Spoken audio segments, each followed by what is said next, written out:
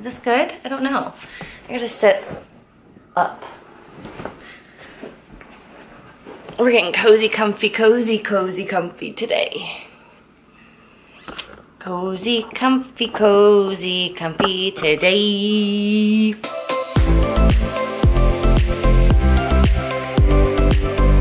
Hi, hello, my name is Michelle.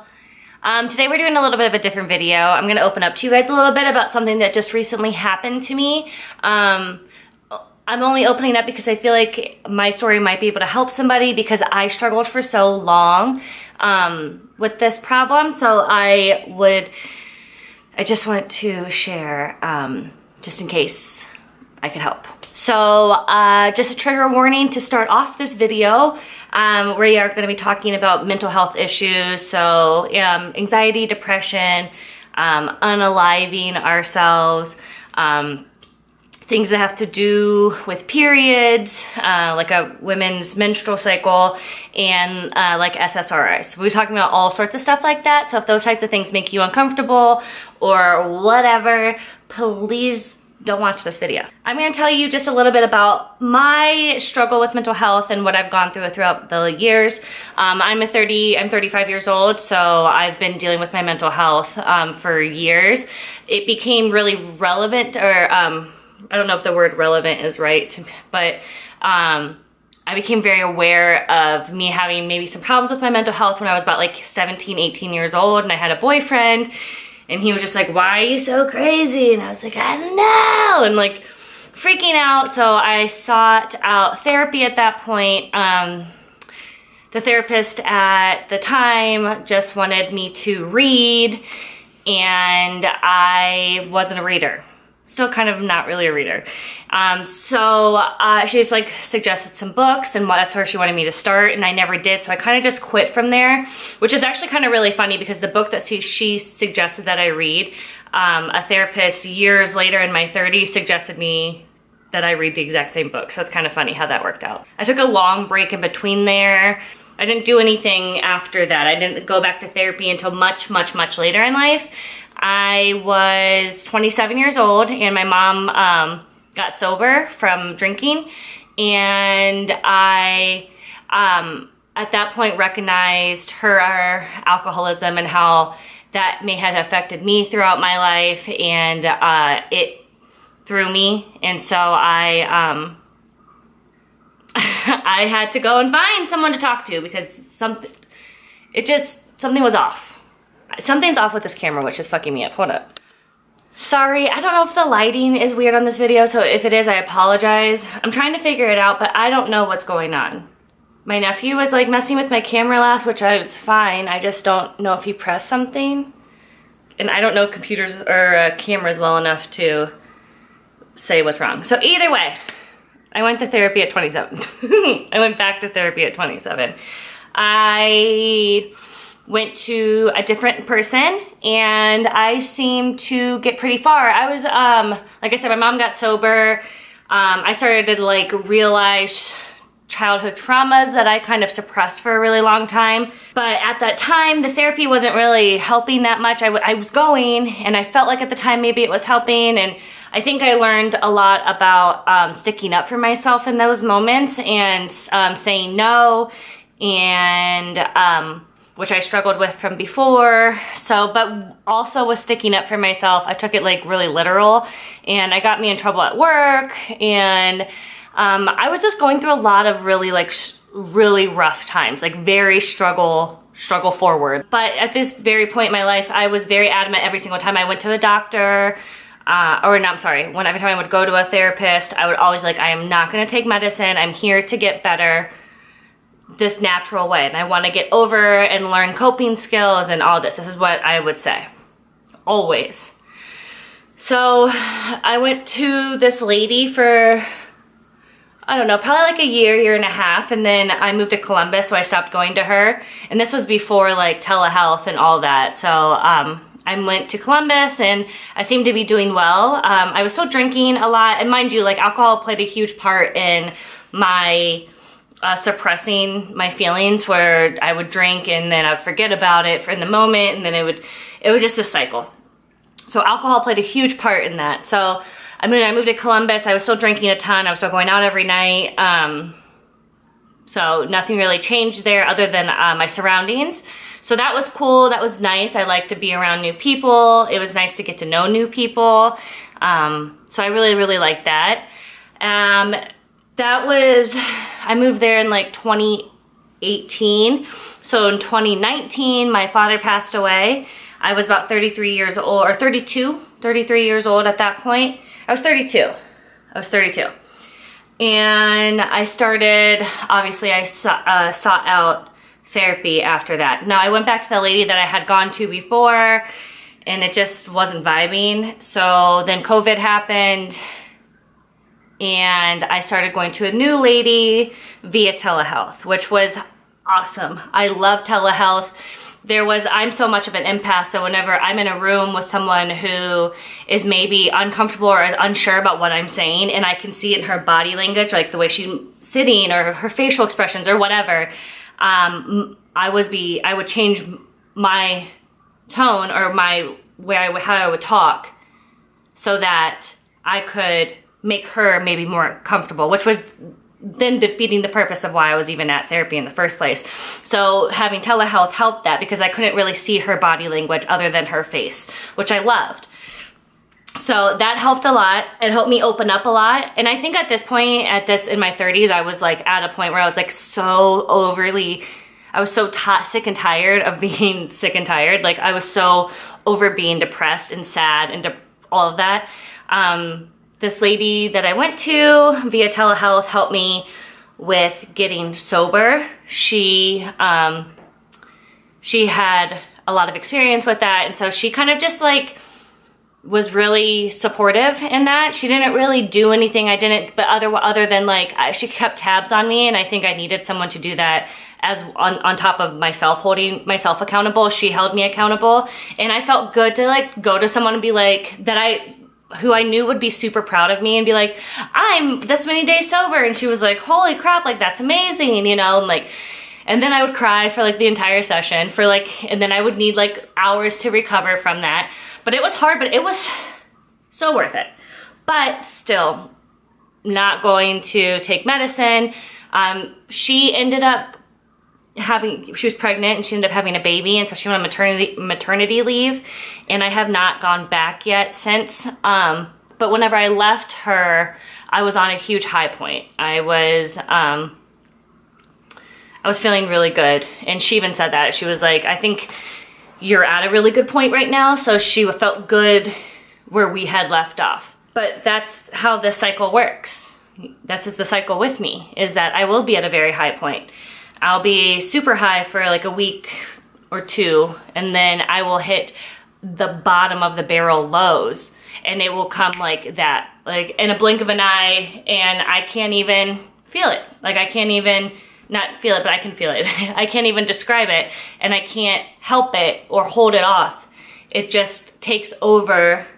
It's like the plague, and it just like takes over like an obscurus, you know, the obscurus like in Fantastic Beasts, if you guys are Harry Potter fans or whatever, but there's like this black obscurus, like his anxieties take over, and like that's basically what it feels like, is that it's like this black cloud that like takes over. I don't know how else to explain it.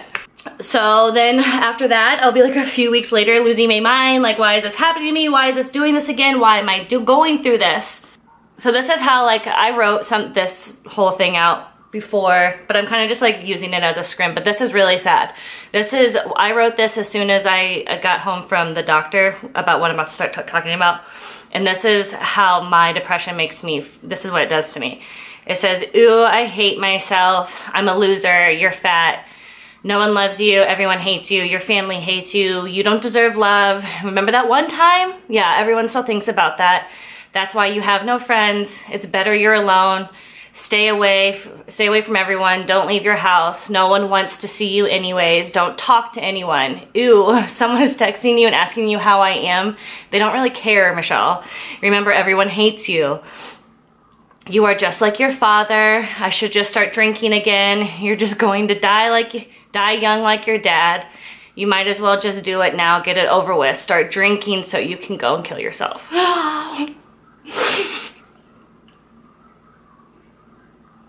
So,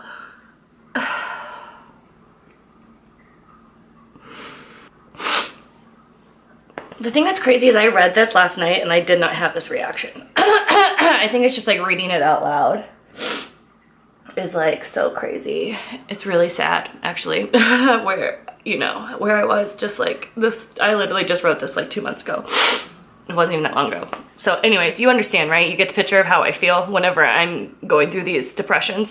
And this is a monthly cycle. This happens every month, all the time, like clockwork. So I would go insane monthly. I would call my mom, I would cuss her out, tell her call her every name in the book.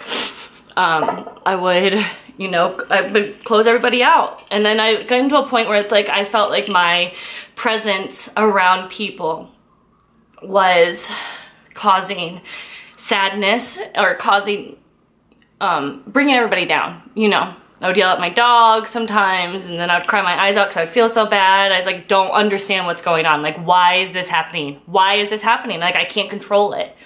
So I have dealt with this depression like literally pretty much my entire life. The last episode I had was really scary, which was what that was written about. And I knew like I needed to get help immediately. I need to breathe for 1 second. So I've always struggled with PMS. That's what I thought it was. I've always had extreme PMS, but it would always last for a really long time, for like 2 weeks. My mom knew that that's why I was being a bitch, so that's why she would always kind of give me some slack, which thank you so much for that, Mom. I appreciate it a lot. For real, because I was like ruthless towards my mother and she still would go on. We still hung out every single day. She would just be like, oh, this is Michelle during this time of the month, you know. But she's really the only person that I felt truly safe around through all these years, because she's the only one who hasn't judged me or hasn't, you know, she's taken it really well. I've expressed myself to other people, friends, and everyone looks at me the exact same, with wide eyes and a blank stare. No one says anything, no one has words. It's just, what the fuck? Look. And so another reason why I go into seclusion and I don't open up to people about it, because it is really overwhelming, and trust me, I know, I'm the one who's going through it. So I've just felt like I couldn't do that. And as very well, it could be me projecting and feeling like I can't open up to people, but I can't say that every single person has done that to me. Like, not every single one, but a good vast majority of the people that I've tried to open up to about my mental health issues have looked at me the same way, which is they have no words or anything. It's kind of like, why are you talking to me about this? Don't talk to me about this. But unfortunately, it's like the only thing that I can think about, because it takes over my brain. So then I don't have anything else to bring to the table. Let's talk about nothing then. You talk about you. So regardless, my depression and my anxiety have fully, at this point in my story, have taken over my whole life. They've taken over my capacity to think that I deserve love, taken over everything. Whenever I got sober, I thought that was gonna be like the answer to all my problems. I thought that it was going to help my anxiety, which it did. I thought that all of my problems would wash away and that all of these mental illnesses that I feel like I'm dealing with will be gone, and that wasn't the case at all, because I still had more problems. I think with alcohol, I think that masked a lot of my mental health issues, and it helped, and that's kind of fucked up to even say that it helped, but it did help mask the problems. It did heighten them whenever I became sober, and I would like, it would just make my anxiety and depression worse. So it was making it worse in the long run, but in the moment, it helped me forget about whatever like depression, anxiety I had, and any kind of, it would, in the moment. But once that moment was done, all of it would come back in full. So, the sobriety has helped. It just wasn't the answer for all of my problems, is what I'm saying. So like I said, my last episode that I had was really bad. I was driving home. I could feel my depression coming on and I just shrugged it off. I didn't act, whatever. It was like, this is normal, just ignore it, Michelle. You've been doing so well, just ignore it. So that's what I did. I tried really hard. I did a day of errands in the morning and I went shopping and grocery shopping, whatever. And I was driving home and I could just feel the flood of the emotions were like coming in all at once on my drive down the street. Like, it was what, and I couldn't stop it. I couldn't stop it. It doesn't help that like a lot of things are going on right now. Like my dog is sick, I'm unemployed, so finances can always be stressful. This happened in September, and September is like the month that my dad passed away, so that's always a little just kind of looming over my head. So I kind of just try, like I said, try to shrug it off like it was nothing, like there's nothing, everything's fine. But that faint voice in the background, it's always just sitting there like dwell, dwell, dwell, dwell, dwell, dwell, pity party, pity party, pity party. And I always lose to that voice, always. So I had like a really productive morning. So like, I was like, this is gonna be a great day. I was recording actually that day. I have footage from that day, which I never put out because there's nothing to show. I just stopped recording. So I was like, I can't do this today. But yeah, at first you start to, you know, it starts to get flooded with all these negative thoughts and you try to dodge, dodge, dodge, dodge, and then my brain tires out. My brain can't handle dodging anymore, and it just is like, fine, fine, we'll listen, and we accept you, I guess, negative thoughts. It was all the same things, but now it's like that, another thing added to it. It's like, oh, go drink. You should go drink, go to the bar, you're nothing but an alcoholic, go to the bar. Yeah, so it's all the same things all over again. All the same things I read about earlier. It's all those voices. And then there's one other voice that's like desperate for help. Like, I can't handle this anymore. I can't do this anymore. I can't go through this again. And those are the moments where like the only escape feels like taking myself out of my own misery. Yeah. And this is another thing I wrote. So this is the moment, in this moment it seems like the only escape is taking myself out of my own misery, and then comes the convincing, no one will miss you. Your depression causes confusion for everyone. Everyone is sick of it. I'm sick of it. No one wants to listen about it anymore. That's scary. So, that night, I ended up crying myself to sleep, thank God. And the next day, I was able to open up to my best friend about what I was feeling, which is something I don't normally do. I usually just suppress everything. But I knew I had to let someone know like what I was feeling, because what I was feeling was not okay. She was so warm, and she gave really great advice on places I should go, and was really encouraging about me getting on medication, knowing that it was something I had been trying to avoid, but she was really nice about it and didn't judge me, and I appreciated that, thank you. So I took my dog on a walk, no headphones on, it was just like me and my own thoughts. And I knew that my period was coming. Like, obviously I know my cycle. So I knew my period was coming. I knew PMS was coming, but I was like, there is no way, as I'm like walking, I was like, there's just no way that this is caused by PMS. I was like, I don't know a single soul who PMSs the way that I do. That it is so extreme to the point that like, I wanna commit harm on myself. I've never heard of that before. So as I'm walking, I get on my phone, I start Googling, does PMS make you want to commit harm on yourself?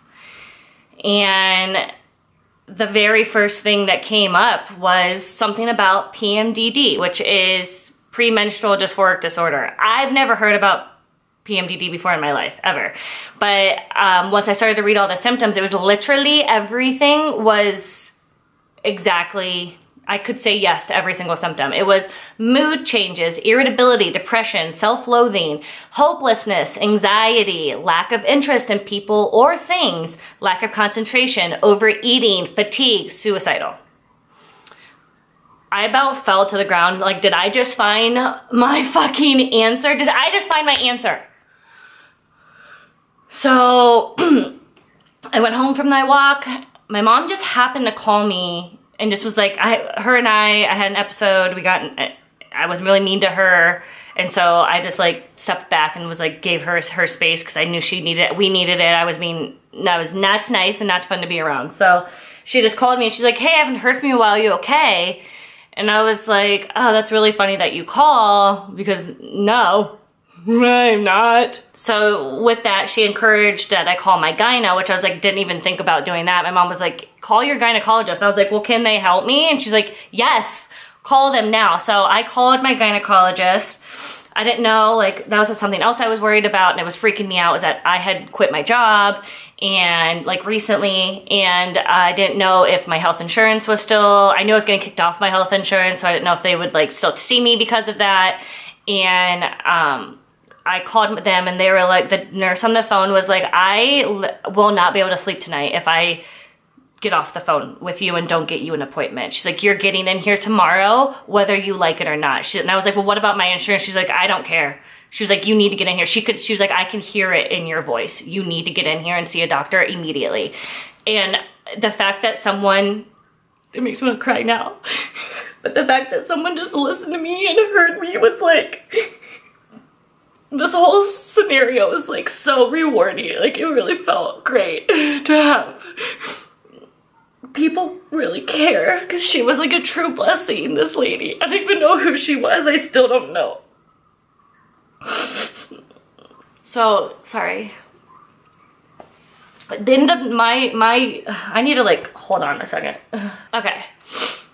So my gynecologist that I see at this doctor's office is only there like 2 times a month.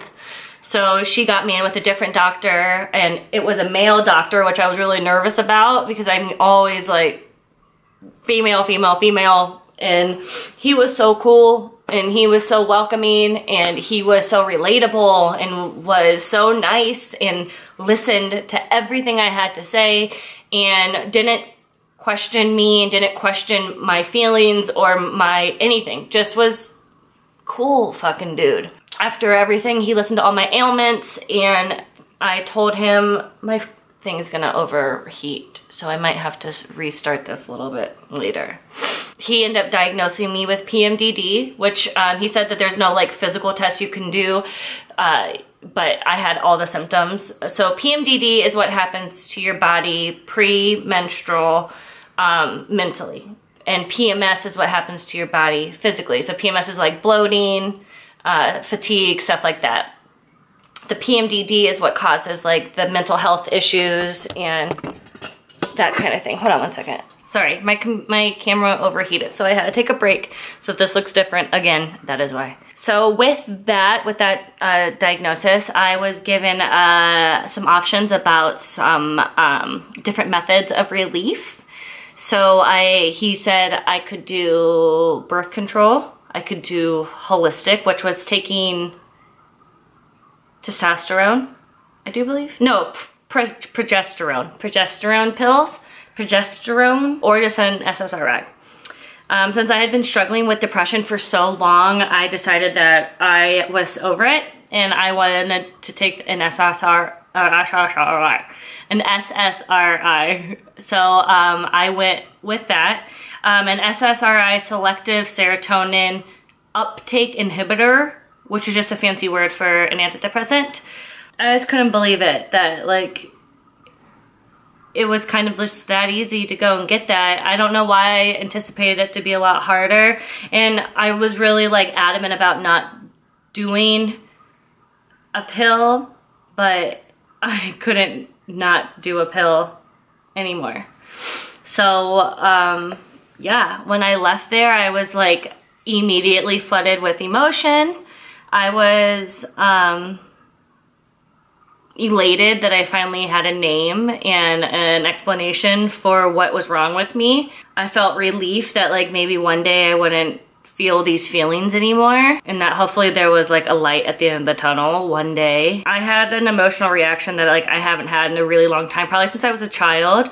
I was like hyperventilating, but in like in a way of like relief. Like it was just so much that was caught inside of me that I I was just overwhelmed with emotion, and it felt awesome to get it out. My mom and I kind of celebrated on the phone on my drive home. I don't know, it just gave me hope in a time that has felt so dark for so long. It was just, I got excited. I'm sorry, I'm real loungy in this fucking vlog, in this video today. I'm real loungy, but that's what you guys are getting, because that's what kind of video this is. So from there, I went straight to the drugstore and filled my prescription immediately. I wasn't waiting. So the doctor and I decided to go with Lexapro. I had had a few friends and known people throughout my life that have taken it and have had a positive reaction, or positive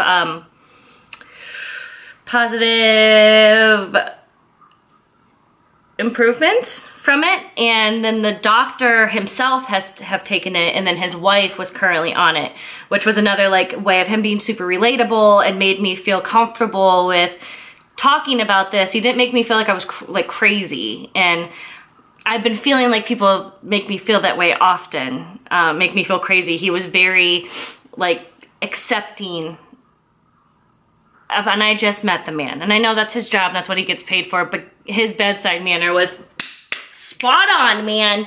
He deserves a little bit of a raise, a little bit, like he gets a treat every day, like a piece of candy. So currently, what is today's date? I am a month, almost, I'm 10 days away from being on Lexapro for 2 months now. Life is literally brighter. It's wild. It is so crazy. I dance around my house. It makes me want to cry, and like not tears of sadness, but tears of joy. But I haven't felt this good in like my whole life. I'm so sorry. I have a really ugly cry face, so I'm really sorry that you have to see that.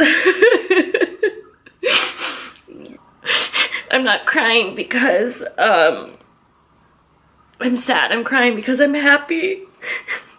It's great. I've never had this much joy ever in my life. I've never been this comfortable with who I am. I've never been so less anxious. I mean, I'm leaving for vacation with my sister this week, and like I went to go pack my bag, and usually packing for me is like a very stressful situation where I stress and I'm very anxious, and I'm making 50,000 lists and like checking them over and over and then unpacking and repacking. I'm not exaggerating. This is 100% how I did it. I literally was able to pack my bag, and this is so stupid to cry about, but I was able to pack my bag last night without any stress. I packed the whole thing.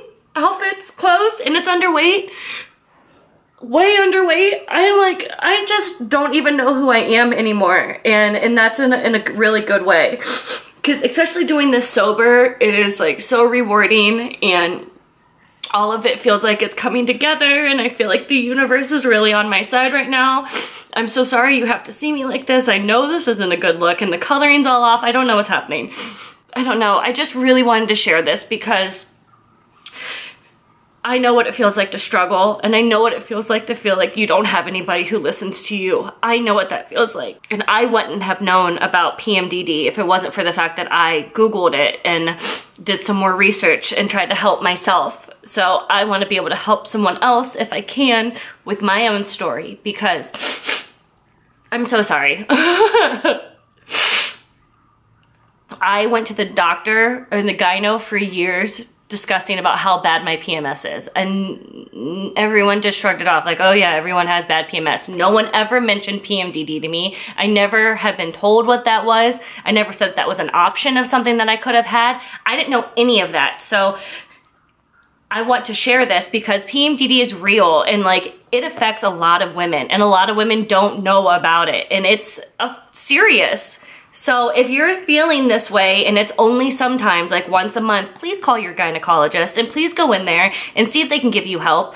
There's even options where like they'll let you do, not let you, they'll, you know, but you will just do Lexapro or SSRI for those weeks that you like, you know your period's coming. Like if you have like a very set schedule, like set period, which I don't, so I couldn't do, I didn't want to do that anyways, but like if you could do like, oh, I know I start PMSing on November 7th. And so then from there on, you know, from that until 2 weeks, you'll take that SSRI and then you'll stop it for the next 2 weeks and you'll do that, and rather than taking it all the time.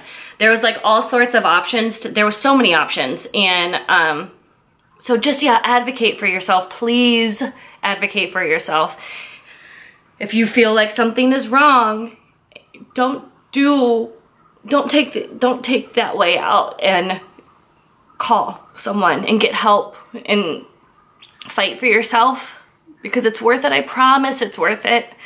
The feelings I feel now, the happiness, the relief is the only word I can really think of, is relief. It's worth it. It's so worth it. And I don't really even do anything. I kind of just hang out at my house like all the time, but even that is so rewarding. Don't be afraid to ask for help. And people, don't forget that people love you. I know it's really easy to forget that. I forget that all the time, but I promise people love you and people want you here. And don't forget, I love you and I want you here. So thank you so much for watching. I'm so sorry I was a mess this video. That was very unexpected because I've read this before and was fine, so I wasn't anticipating crying. But like I said, I think just speaking out loud about it is overwhelming, and it is emotional because this has been years of my life. Thank you so much for watching, and yeah, love you.